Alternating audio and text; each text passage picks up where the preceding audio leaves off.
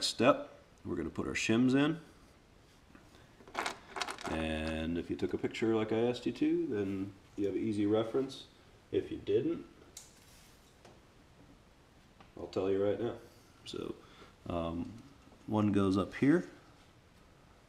And you know, here, let me give you a little tip too. If you get in real close, you can see that this hole here is not as big as this hole. So if you're in a bind and you didn't take a picture and you're tired of listening to me or don't want to watch the video anymore, that's how you tell. You'll see there's a little bit of a gap, so you could slide those in. But if not, just rewind this video or go back to this video and check it out. So there's our shims. Let's put our head on. Alright, so now when we put our head in, we want to work our gasket on there. And the gasket is pretty easy to tell. This is the metal gasket that comes in your kit, and that's pretty easy to tell the side that you want. The way you want it to go is you're going to have a big opening and then a little tiny groove right there. That's going to go on this side. So we're going to go ahead and slide that on, pull our chain up through it, and take our time. And again, this is the metal gasket that came with your kit. The one that we put in between the jug and the engine, that was just a typical gasket. Now we're ready to put the head on, so we're gonna take the big studs that we put on there at the bench. Those are gonna face upwards. We have our spacers in there. We're gonna slide our chain through and work it in. Take our time. Make sure that chain doesn't drop down in there. We have our gasket.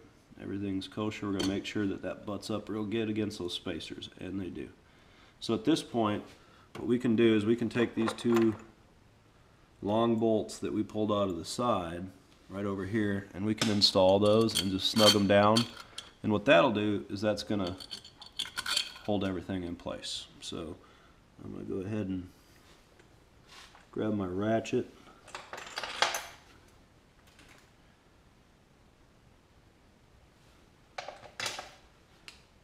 You know, on these ones, they don't need to go all the way in super hard. What I want to do is just give them a quick little snug. They're going to hold everything in place for us for just a moment. And we'll call that good.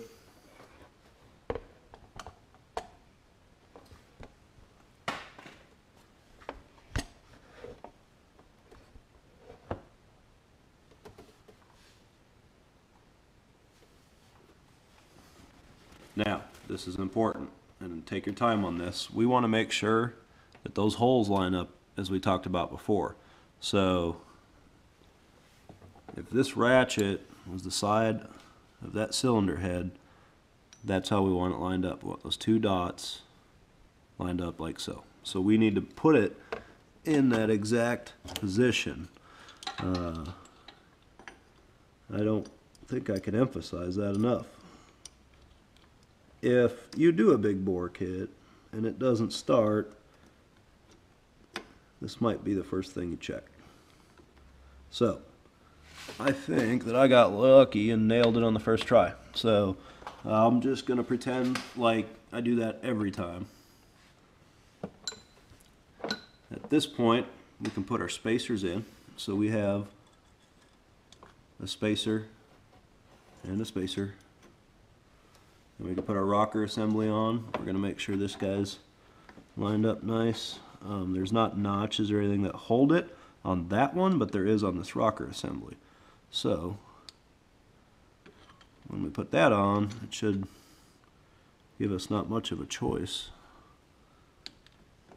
You have to kind of hold these rockers up so it doesn't bind it all up. There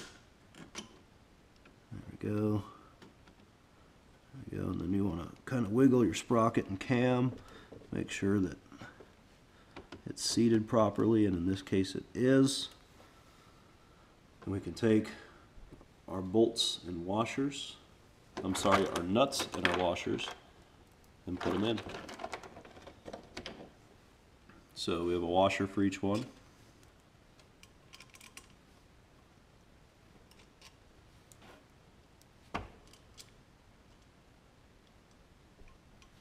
a nut for each one.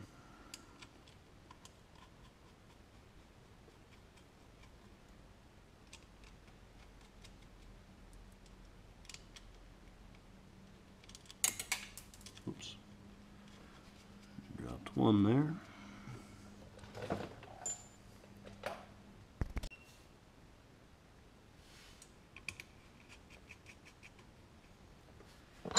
Okay, when we initially snug this up, be very gentle.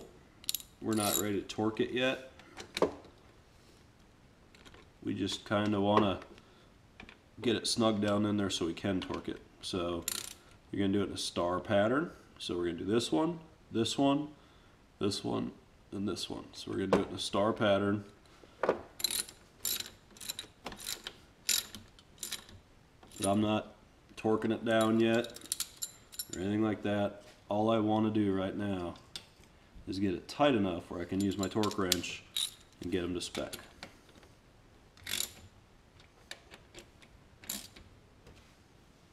Alright, so I'm going to get it one last little... I always go in star patterns on these. The reason being is that you have two gaskets all in this set here. And if you just crank down on one side and then the other, it's going to warp that gasket. So let's get a torque wrench, get to work.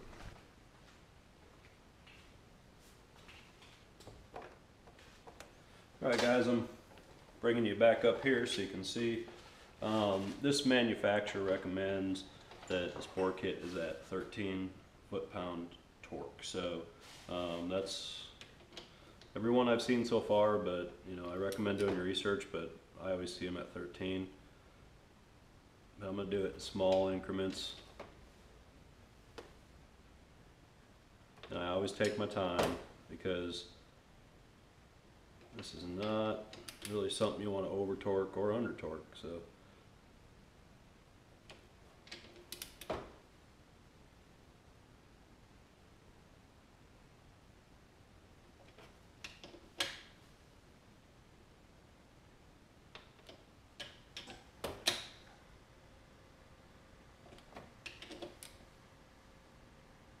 alright, there we are.